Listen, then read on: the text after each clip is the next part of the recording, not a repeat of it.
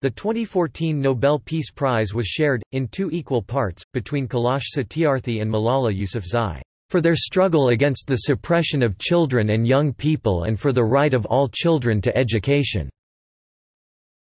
Satyarthi is from India, the 7th person from his country to win a Nobel Prize and the 2nd to win the Peace Prize after Mother Teresa, while Yousafzai is a Muslim from Pakistan, the 2nd Nobel Prize winner from her country after Abdus Salam, the 47th woman to win the Nobel Prize, and at the age of 17 years, the youngest winner of a Nobel Prize in any field.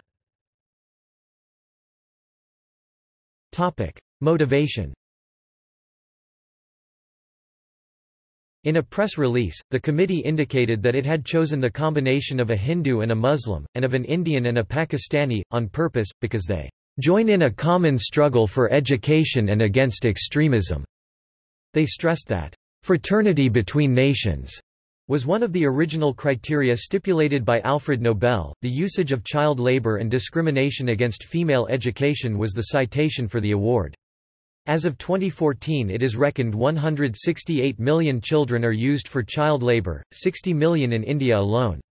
This was mentioned by Torbjorn Jagland in his handover ceremony speech. Nominations.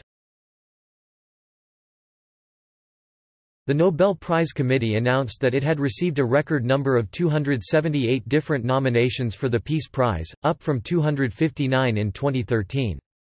47 of these nominations were for organizations. Favorites. Prior to the announcement, many news media speculated about who would win this year, providing lists of favorites. Often cited were Pope Francis, Ban Ki-moon, Chelsea Manning, Dennis Mukwege, Edward Snowden, José Mujica, the Novaya Gazeta newspaper, and the so-called Japanese people who conserve Article 9, together with the eventual winner Malala Yousafzai.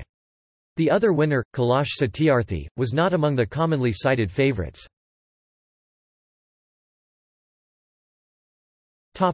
See also References